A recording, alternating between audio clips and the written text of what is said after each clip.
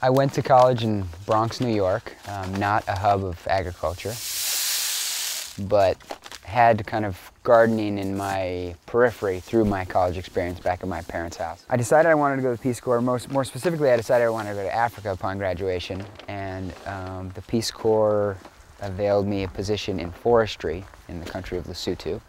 And I went there in 1996, and my first 6 months, very gung-ho about forestry, went and spoke to every villager I could, and in the course of our conversations it became clear that more food was even more pertinent than more trees.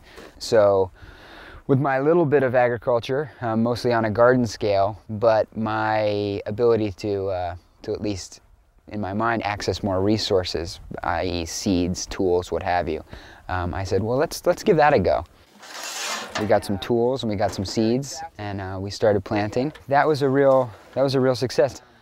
Well, I would say the Africa piece was, for all intents and purposes, the awakening of whatever kind of deep seed of agriculture was in my soul and psyche. My wife Jill and I, and our boy Eli, and several interns run Gaining Ground Farm. I don't come from farming background. Jill doesn't come from farming background. My nearest connection to anything agricultural was my dad's dad ran a fruit stand in Southern California for a number of years, but that's about as close as we get. Then maybe we'll lay some drip down on those. One of the major downsides of not coming from a farming background, it wasn't not what to look for in the land, it was like, how does one go about, acquiring a piece of farmland? A lot of farms, they're just, well, we've been on this land for 100 years, I don't know how you'd do it. Agronomically, I knew what I was looking for. The purchasing of the land is where the treachery reared its evil head. We went to a bank, brought our business plan, which we spent a long time developing. I brought my credentials. I sat down at the table with the banker and I said, I think I've got a really solid idea here.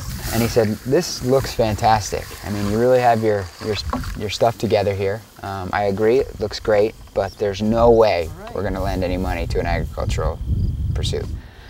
A little dumbfounded, I walked out of there, and I came back and I told Jill, and we went and had a beer and kind of lamented. And then I started our periphery search.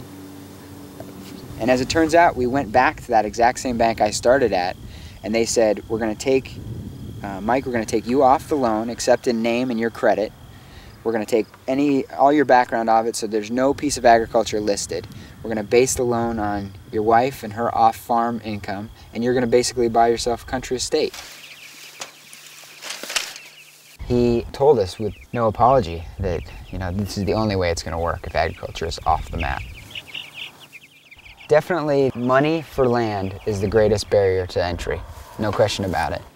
In the world of policy, that needs to be where a lot of energy is invested in creating opportunity or availing federal state monies at a guaranteed reasonable rate to small farmers to kind of get their bearings. But right now it's usury and chaos are the two options for small farmers, and neither of those seem particularly charming.